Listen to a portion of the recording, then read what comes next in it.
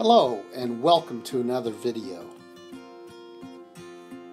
You know, working with wood is what we do and love, but selling is the name of the game for a custom furniture or cabinet shop.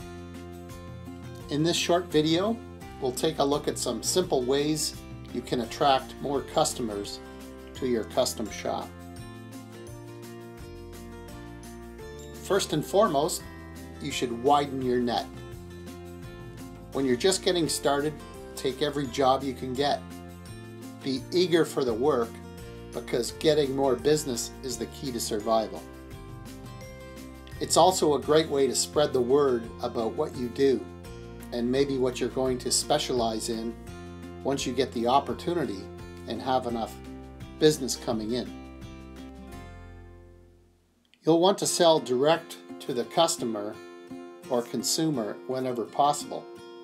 But it's also important to network with interior designers, architects, builders, general contractors, and other large companies who may need to outsource their woodworking from time to time as they get too busy to do it themselves.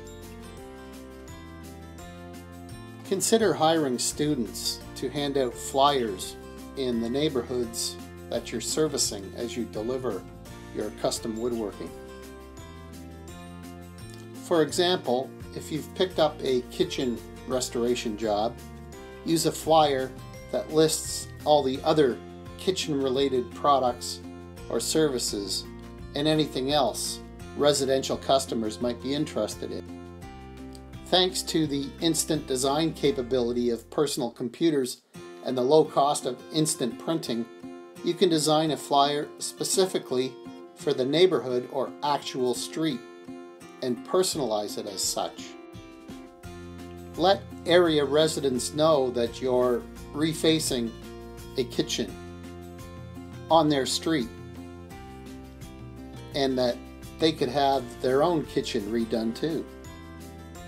Remember to list multiple services, offer free quotes, and give them an added incentive, such as mention this flyer and get a free key rack with any estimate. Get official t-shirts or jackets or buttons made that telegraph what you do. Be sure to wear your shirt proudly whenever you're in a Home Depot, a Lowe's, or even a small hardware store. This is where consumers go when they're fixing things or remodeling their homes. There are lots of consumers who would rather pay an expert like you than try to do it themselves. Keep your eyes and ears open, and you can discover new business generating opportunities. Get a couple of magnetic signs made for your car or truck. You can make these as creative and colorful as possible so that they get noticed. When you're out making deliveries or installing cabinets on a busy street, you are potentially getting your brand name out there, and chances are good that somebody will jot down your phone number and call you. You could do the same thing with a sandwich board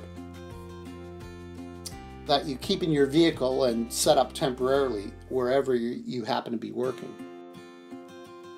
Build your network.